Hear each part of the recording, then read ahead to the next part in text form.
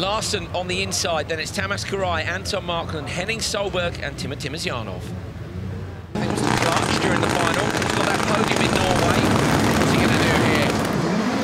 He's going to get a brilliant start on the inside line. That's what he's going to do. In the middle there, a bit of a squeeze for Marklund. Marklund dropped back Timerzyanov all the way around from the outside. Timerzyanov leading. And that's Larsson going on the inside. Larsson on the brakes. Marklund's going to try and go with him. Henning, Solberg too. Timerzyanov's going to slot into third place. And it was Karai that spun in the background in turn 1. Good job by Marklund there to sit out on the inside, sitting there carrying enough speed to just make sure he could get his nose in front of Timerzyanov. Timerzyanov looking at the inside, a bit of contact there. Fairly forceful move, but there was a gap and he filled it. And we saw again at turn 1, Timerzyanov round the outside, carrying more speed from the very outside, nearly came out in the lead. No, we see Marklund as well has actually dropped back there behind Henning Solberg. So Henning Solberg going well in the Beetle, which just sounds absolutely mental on the start line, does it? The Beetle, the turbo just seems to spool up more than anything else.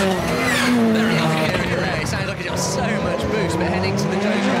That car looks very soft, you see, you hit the big curve, it absorbs it very nicely, pretty early in its development in this, but I think it's a great looking car.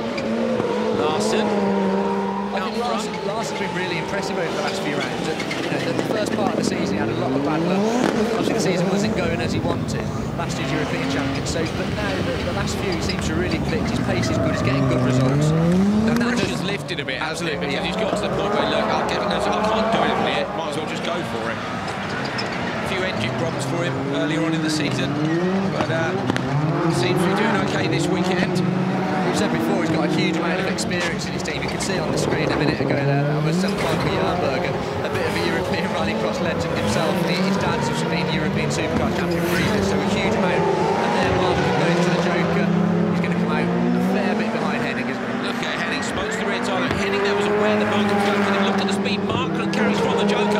Tiny touch of opposite lockout on the outside of turn 1. Henning's up the inside into turn 2. Going to be who's going to go late on the brakes. Late straight for Marklund's on the inside. Solberg though chucks it in, but keeps the position. There we've seen the real speed, the Joker exit actually carries you there. Marklund came from a long way back, couldn't quite sit it out around the outside. Henning gave him the run just enough, but managed to keep the position. Going to bring a new tactic into things, isn't it? If you know that from the Joker exit you can take the speed to make a pass. There's Henning. Look how tight he is on that inside wall. You've got to be careful then not to clip it, because if you do, you can break it. In he goes, Larsson into the Joker. Timerzyanov in behind him. Where are they going to come out? They've all Joker. He said Karai was found on the first lap, and they both hold on to first and second place. Solberg slides out, and then Marklund in fourth. Great job by Larsson. Braking, turning the car in. He looked a little bit earlier on the brakes to be into the last corner. Some of the other drivers are, but he's leading.